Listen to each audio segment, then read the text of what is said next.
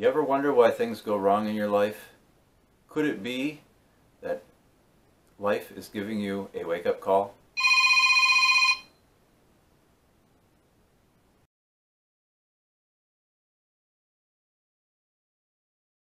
On this channel we cover a variety of topics. We talk about mental toughness and resilience. We also talk about self-protection and demonstrate techniques that will help you protect yourself, as well as other subjects like situational awareness, escape criminal capture, and even fitness and book reviews. So if you would, please click on the top secret icon in the lower right hand corner of your screen, and that'll get you subscribed to all the practical and tactical knowledge to make your life safer and more efficient. So now, wake-up calls. Our problems in life oftentimes come as a direct result of things in our lives that are wrong. And unfortunately, this is hard to admit and hard for our ego to admit, that the things that are wrong are probably our fault. So when we're given a wake-up call in our life, we tend to want to ignore it or put the blame on something or someone else, instead of hearing that wake-up call. We have a desire to perhaps hit the snooze button so that the wake-up call just goes away, as it were. Often the adversities come and the hardships come. They happen because something in our life is totally unsat. It's not proper what we're doing or how we're living, and therefore our problems come about as a direct result from that. And sometimes we just need a challenge to overcome to bring out the greatness in ourselves. But wake-up calls are a call for change. It's time to change something about yourself or your life or your mindset that is hindering you from living a, as it were, good life.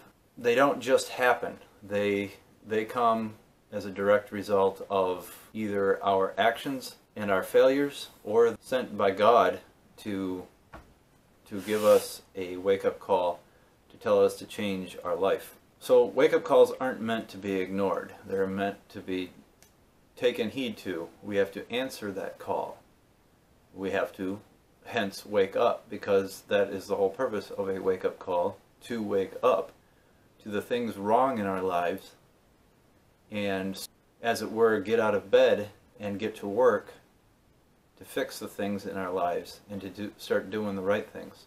And often that means having a more disciplined life, as well as perhaps turning away from a lifestyle that is inappropriate and turning toward God. I think all too often we like to go through life pretending that everything is fine and okay.